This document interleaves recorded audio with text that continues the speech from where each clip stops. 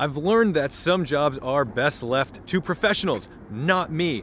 I'll do oil changes and little things here and there, but we're doing the DCT fluid flush here at Wild Motorsport, and I've read the procedure, I've read the forums, I've seen the horrors.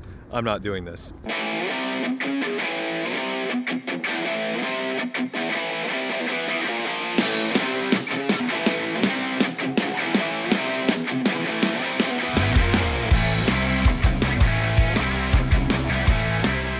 I'll put a link below to FCP Euro because they provided this kit. Makes it really easy so you don't have to go searching for individual parts. It includes 5 liters of the fluid, the filter and all the accoutrements associated with that, plus a fill and drain plug. See it in the back so I Woo!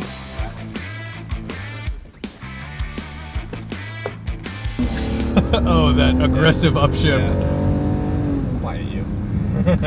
Could not be softer.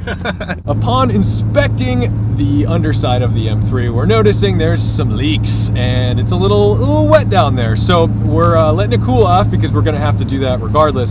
But we also need to inspect and find out what is leaking. Right now, it does not appear to be a remain seal. Very nice. Do not want to drop this transmission, but it looks like one of these like line in, line out hoses probably has a bad crimp or O-ring or something fairly simple. The leak does not look outrageous. However, I'm definitely going to be seeing some track time this season, so what I don't want is for a small leak to turn into a large leak, and then I'll be the guy who both launches his transmission and closes the track for the day while they clean it up. Don't want to be that guy. Standing ovation when that happens though. And then probably a swift kick in the ass from... And a bill for speedy drive. Yeah, I don't want this to happen at Palmer. Let's grab some coffee and think about what we're gonna do next. Since we found this leak, we need to find out exactly where it's coming from. There's some common spots that E92 DCT transmissions leak from, and a lot of times it's just around that plastic pan. There's a gasket around it, but it does not appear that that is the source. It actually looks like it's one of the hoses that's probably pulling fluid to a cooler or something. Sorry, I'm not the one to explain that, but it looks like it's coming from an O-ring or a crimp in that hose. So now that it's been all cleaned up, Evan cleaned it up with some brake cleaner so it's squeaky clean, and hopefully we can find the source of this leak once and for all. And once that's done, we can order the correct parts and do this DCT flush correctly so that way it's not leaking when we get to the track. If I was Tom's keys, where would I be? It doesn't matter, it's comfort access. Well, oh, there they are right there. Yeah, but they have to be like in the car. In the car, but yeah. I did have There's somewhere in there. I did have a customer start. She pulled in front of the shop with her car. I drove it into the shop. She left. I go to pull the car out. I'm like, where are the keys? We're already starting to see that it's leaking a little bit on its own just through gravity, but we're gonna let it run for a second just to get it to move some fluid, hopefully put a little bit of load on it, and then we'll really get to the bottom of where this leak is coming from.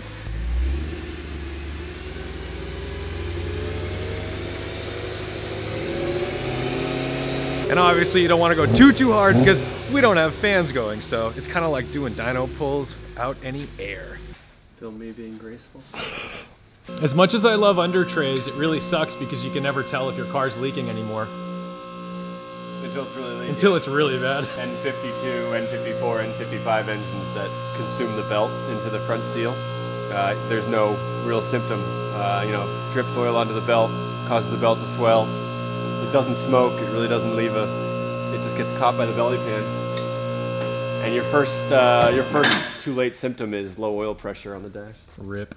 Rip.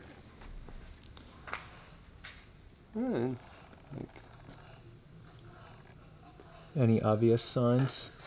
Not any different than before we started it. Yes, tight. How about just the like that looks a little wet right there. Oh yeah, it does. Which is just the drain plug, which would be fucking glorious. I think which, it's like a quarter turn. I know. It doesn't make any sense though because it was leaking up here too. So gravity doesn't work that way as far as I remember. Yeah. It was leaking as well. Best case scenario for anything leaking is that a drain plug is just loose. I don't know if we're gonna get that lucky, but I wouldn't mind. 8 Newton meters, torquing plastic parts. Oh wow. Oh, it had a ways to go? Yeah. Fuck yeah! I want to buy all the O-rings to replace all these with. There's one there, and there's 2 in here. And we'll just buy those O-rings, we'll have you come back, we'll do your fluid flush. Can we make sure that the oxygen sensor is right in the way? I mean, there's no other way to do it. Right, BMW? This project is to be continued. Looks like it wasn't leaking from anything too scary. It was probably just that actual drain plug, but there definitely looked like there was some weeping from some O-rings on the hoses. So we've ordered all the O-rings, a new plastic pan with the gasket, all that good stuff. So that way we don't have to worry about leaky DCTs during this track season on my E92 M3. So we'll come back to Wild Motorsport to do the full job next week. Thank you so much for watching, liking, commenting, and subscribing. Go check out Jake and Evan at Wild Motorsport if you need stuff done on your M3 or whatever BMW you're driving in the Boston area. See you soon. You know what the best thing is? The battery cable's from an E36. So you have an E36 part on your E92. God damn it. E36 parts. They don't make them like they used to.